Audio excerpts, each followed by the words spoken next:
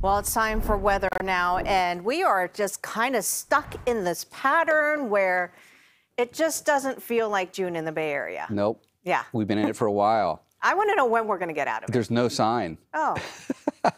It has been Yikes. unusual, and this pattern it's definitely going to get more so not like June over the next few days, because it's going to get cool and breezy. And then looking at the long range forecast, it looks like it wants to keep doing that as well.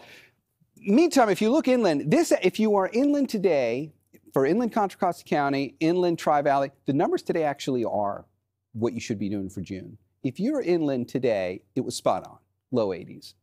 But what happens over the next few days, in fact, by tomorrow, the number over here, and there's Concord out there off in the distance, that number's going down probably about 7 or 8 degrees from there.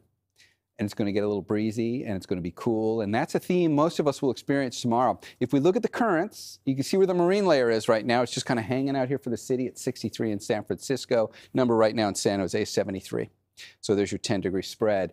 And if we see how we're going to do this, why is tomorrow different? Why does it have to get breezy and cool, and what's going on, and all we have to do is look right here, kind of see it?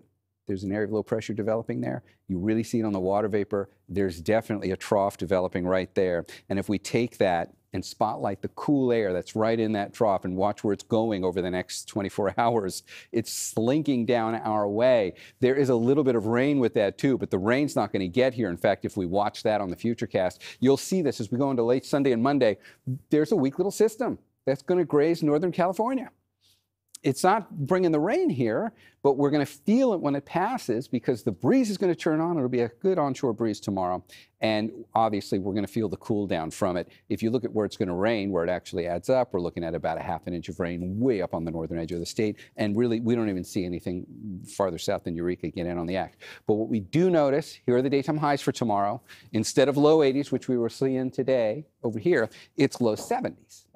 San Jose, you were 71 tomorrow, and the daytime high there already got close to 80 a little earlier. You did that in the 3 o'clock hour. You're only going to 71 tomorrow. It's going to be cooler there. And if we look at the way the breeze is going to play on top of that, watch the screen light up as we get into Sunday afternoon, right there. Now that has a 25-mile-an-hour wind speed for most locations. If you look at the coast, there's a 45-mile-an-hour gust at Bodega Bay. It's going to be blustery if you're doing something for Father's Day on the coast tomorrow, so be aware of that. But if you're not, let's say you're just doing a backyard barbecue in the East Bay, Fremont, 23-mile-an-hour gust. We'll have a 29-mile-an-hour gust in San Mateo. Now, those are the gusts. So there's no wind advisory because the gust is just telling you what it's going to momentarily peak at. You'll have 20 to 25-mile-an-hour winds through most of the day tomorrow. So it's a noticeably breezy day, but it's not cancel your outdoor plans kind of wind day. All right, let's get into that 7-day forecast. There's San Francisco and Oakland up first. We're not really going to change this a whole lot. It's just Sunday and Monday where it's a bit breezy. After that, the wind is not sticking around, but the temperatures will stay relatively cool. You can see that play out here. We're going to kind of keep them right around where they're going to land tomorrow. That's what the next 7 days will likely feel like, and there is reason to believe beyond the 7-day, we got another shot of cool air coming. So, Andrea, not what you wanted to hear, I know. Back over to you.